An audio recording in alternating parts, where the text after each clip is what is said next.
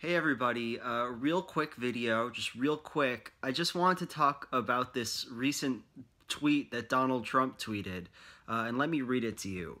Biden and Democrats just clarified the fact that they are fully in favor of very late-term abortion, right up until the time of birth and beyond, which would be execution.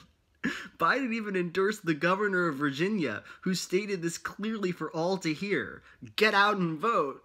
And I just wanted to read some of the replies to this really quick. That is so evil, ... to be killing innocent babies. How can anyone with a heart or conscience possibly support such an evil act? They have completely lost their minds! They are not ashamed of promoting infanticide. They view it as a political plus. Probably the single most important issue in the election, baby execution, is.